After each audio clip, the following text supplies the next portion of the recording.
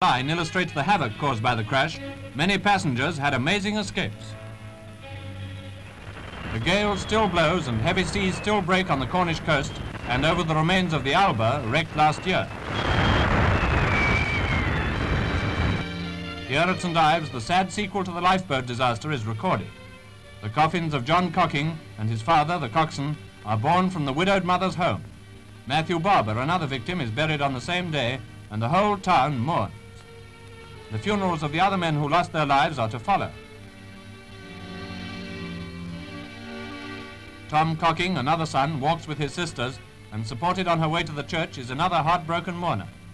They were brave men, these lifeboatmen, who gave their lives to save others. In a graveyard overlooking the stormy sea, they rest in peace. Even while the sea takes its toll, a new